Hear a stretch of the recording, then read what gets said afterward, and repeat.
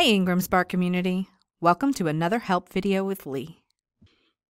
IngramSpark supports standard industry conventions by allowing publishers to designate their titles as returnable or non-returnable. Publishers can choose one of 3 returns options when they set up a new title and can change it anytime afterward. There are 3 returns options to choose from: No or non-returnable, an option available in all markets; Yes Deliver, available in the U.S. market and Canada; and Yes Destroy, available in all markets except Global Connect.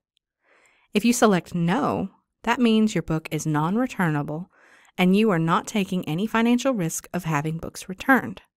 However, most bookstores and retailers will not stock a title that is not returnable.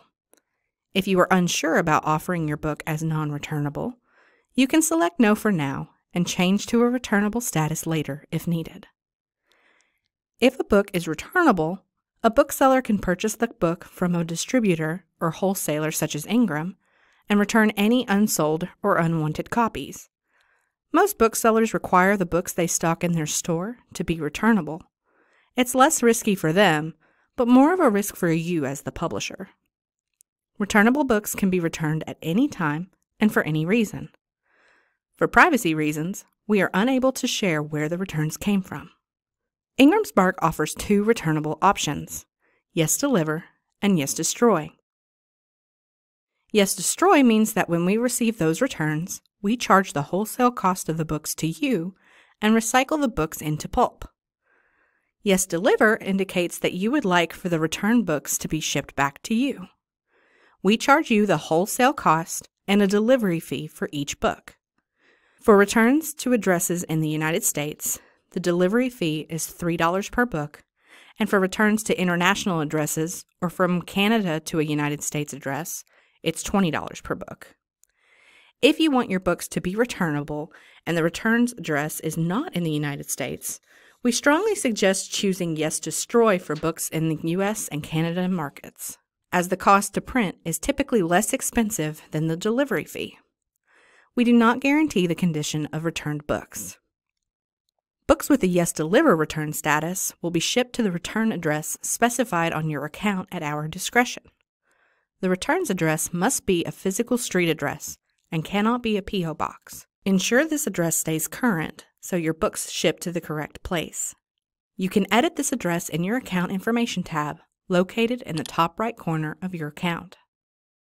Something to also consider is if you enable distribution of your title with a returnable status, then later decide to change that status to a No, your book will still be returnable for 180 days. This also applies if you decide to cancel your title. These changes can act as a trigger and cause booksellers to return all unsold books. So, if you want to change your return status or cancel your title, make sure you are financially prepared to receive returns. You can also change the return status from non-returnable to returnable, but any books purchased while your book was non-returnable can be returned to us once your book is made returnable. Returned books and delivery fees are registered on the print sales report in your account and deducted from your publisher compensation earnings. If there isn't enough compensation to cover the deduction, then the remainder may be invoiced to you for payment. Let's look at how the cost of returns are calculated.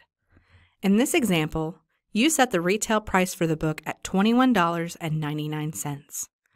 You select the wholesale discount you want to offer.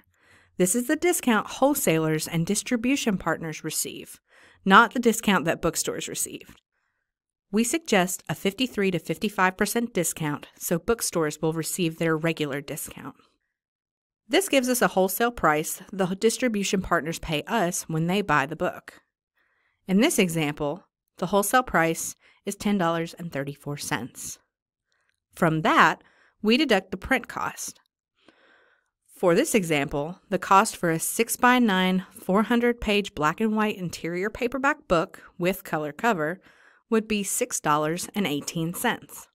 This leaves us with $4.16, the amount of compensation earnings paid for each book sold. If the book is returned, we charge the wholesale price for that book to you, which is what the wholesaler or distribution partner paid us, plus applicable delivery fees if the book is to be returned to you. This means you pay back the compensation you earned and the print cost for the book we printed.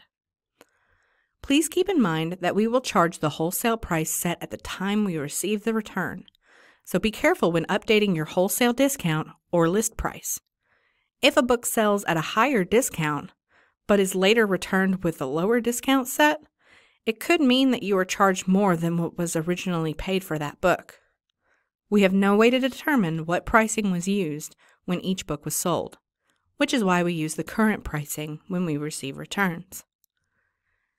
Deciding to accept returns is something you should carefully consider. If you'd like to learn more, I recommend visiting our Help Center article, Distribution Returns Information. Thanks for joining us, and make sure you check out our other help videos to keep learning.